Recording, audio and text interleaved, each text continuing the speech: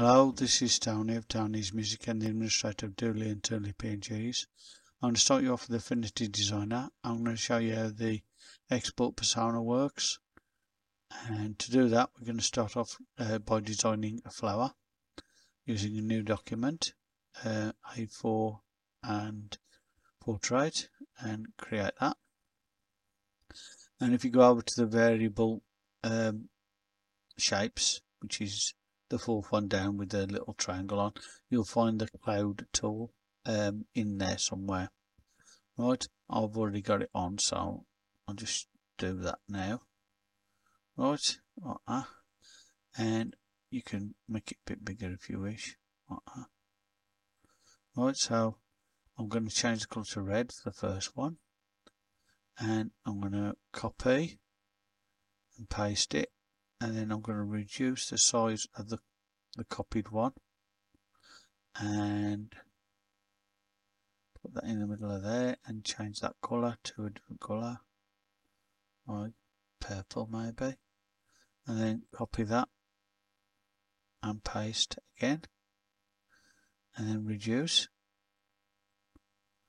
and change that to a different colour again, so maybe pink. Yeah. Now copy that, paste it,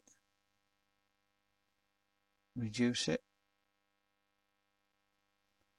and we get some nice colours there coming. That one. Now copy, paste, that's that one. That's a dark green colour. Oops, that's a bit too dark. There you go. And then the next one is going to be the last one, which is going to be the darker colour. Copy and paste, and do really small on that one. And that one's going to be like a dark blue, green, purple colour. Yeah, about there somewhere. And that's it. Right, now we've got the flower created. I'm going to select it all by doing that. You could go up here and select all this way, and then you go into alignment and click align center horizontally, align center vertically. Okay, and then apply that to make sure it works. So that's all okay. Right, now you've done that, we can go to export persona. Right, so now export persona, I'll check the layers because they're not usually selected straight away, so I'll need to do that.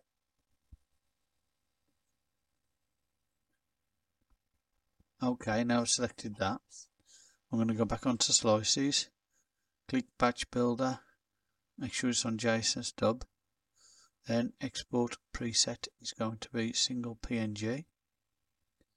Right, so now if you get to slice 1, which is the first one there, like that, and we go there, it says PNG there, slice 1. You can have a look up here, it gives you the information here if you need it, what you might need. So if you want to include bleed or whatever, you can do that here. Right, then if you want to, you can add another slice PNG, which is double the size, by clicking this plus sign here, and that's double the size then. So you can have one size and one double the size there. If you want to, I'm going to click that off, so I don't want it. But this other plus sign here, that gives you the option to use a different file format. So you can do JPEG best quality, and then you can do another one, which is a GIF, and you can go down, do another one which is going to be something like an SVG maybe, for example.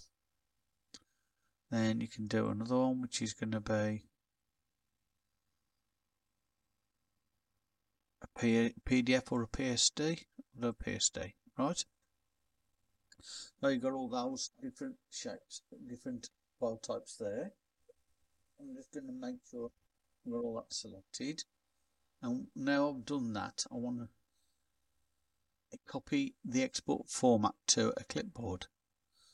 I've done that for a reason, because once you've done that, you need to click on the slices there, the slice 2, to the last slice, because we've done slice 1 but we haven't done the others, right? If I click all them, now hopefully once I click this on here, which is replace export setup from clipboard, so it should replace those with all that what's on that one, so hopefully that should be okay now. Won't have to do it again like that. There you go. That shows you how it does it, and it'll do it for all of them, as you can see. I'll show you. So because I selected all of them, it'll do it for all of them. Saved me a lot of bother, that has. Right, so there you go. And then what you can do is export the 7 slices, and then we find, let's put a different folder on. We click a new folder, right, and then click in there and then export to that folder. Right, so it should export all them very quickly, and that you got about something like how many 7 slices times how many different files? 5. That's 35 different images should be, hopefully. So we're going to check that now, shall we? So it's on new folder. Let's try and find the new folder. We can. There's a new folder. I found it, and as you can see, there's 31. So I'm missing something. Yeah, right. So you got 4. You got 5 there. 5, 10, 15, 20,